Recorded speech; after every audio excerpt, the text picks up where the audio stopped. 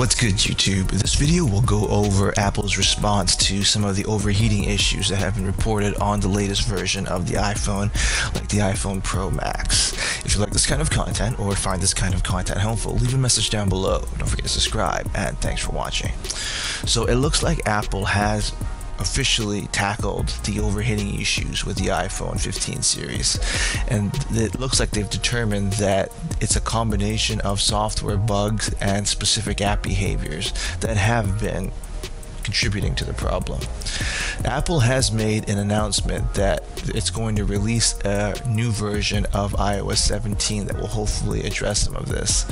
They're also engaging with developers to try to get to the bottom of which applications are exerting undue strain on their devices. This comes in the wake of a lot of reports that users of the iPhone Pro and the Pro Max models have temperatures going above 43 degrees. This statement from Apple shows that they are been able to get to the bottom of what is causing these higher and warmer temperatures. And Apple is starting to update the recently refreshed iOS 17 operating system.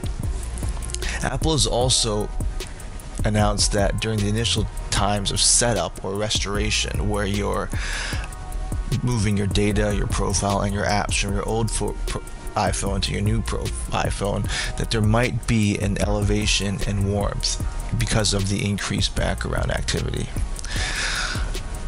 Other apps, and very popular apps like Instagram, have also responded, as well as they have made adjustments to their application to prevent, hopefully, any overheating issues with the iPhone 15 series of phones.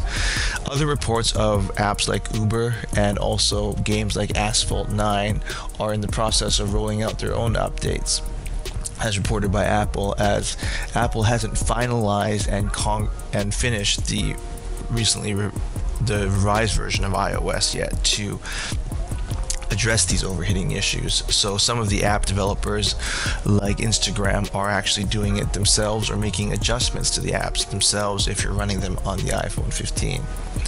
It's worth emphasizing that Apple hasn't released the released version of iOS 17 yet to address these overheating issues, so you still might be experiencing them on your phone.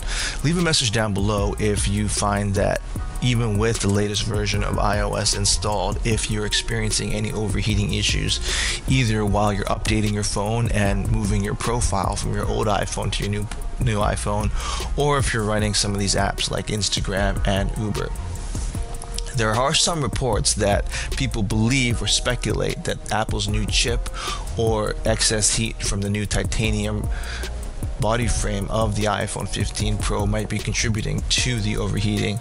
However, Apple does appear to have focused more so on certain app behaviors that are causing the overheating.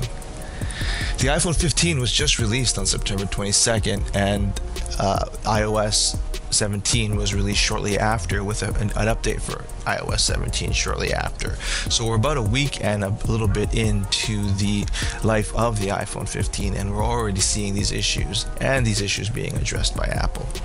So there you have it, everyone. Just a quick update with a release from Apple on what is causing the overheating and a fix down the road with a revised version of iOS 17.